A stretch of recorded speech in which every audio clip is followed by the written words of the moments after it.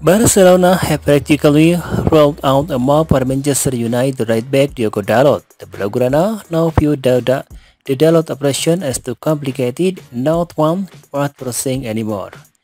This is one after Erik ten Hag and the club moved to trigger the one-year extension clause on Dalot contract along with other stars the like of Marcos Rashford, Luxau and Brad.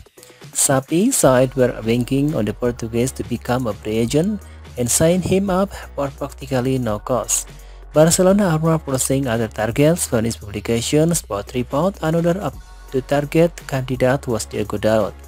But Manchester United have undoubtedly renowned him for 1 year and a transfer will have to be negotiated with an English club. The Portuguese winger would have been a priority at zero cost, although with the new parameter it is difficult to incorporate him. In fact, at Barca, they believe that the player will end up reaching an agreement with United to renew for several more seasons.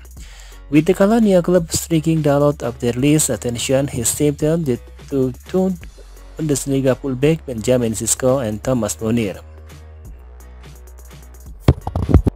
Barcelona have practically rolled out a mall for Manchester United right back Diogo Dalot. The Blaugrana now view the Dalot operation as too complicated, not one worth pursuing anymore.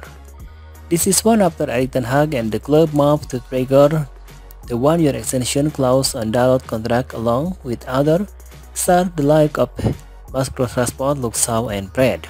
Sapi side were banking on the Portuguese to become a free agent and sign him up for practically no cost. Barcelona are now pursuing other targets. From his publication, Sport report another of the target candidate was Diogo Dalot.